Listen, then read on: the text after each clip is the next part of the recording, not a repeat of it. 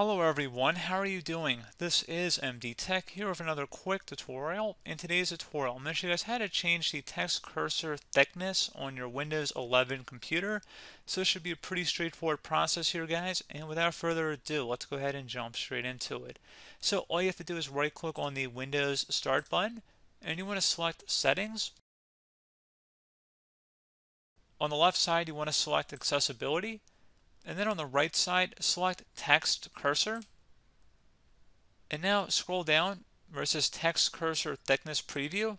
You can make it thicker by moving it to the right or making it thinner by moving it to the left. So again, pretty straightforward process there, guys. And I do hope I was able to help you out. And I do look forward to catching you all in the next tutorial. Goodbye.